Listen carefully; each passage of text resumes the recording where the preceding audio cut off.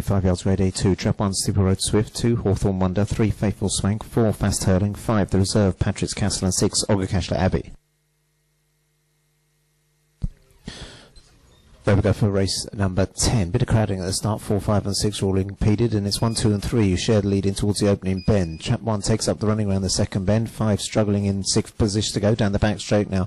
Trap 1 still out in front. 2 lengths clear from 2. Then comes 3, 4, 6 and 5 as they race towards the third bend. Trap 1 Steeple RD SWIFT going well. Leads by about 3 lengths. Is coming back to the field slightly though. 2 and 4 give chase in second place as they turn for home. Trap 1 Steeple RD SWIFT trying to hold on for victory and probably will do so. 1 the winner from 2 is close to third.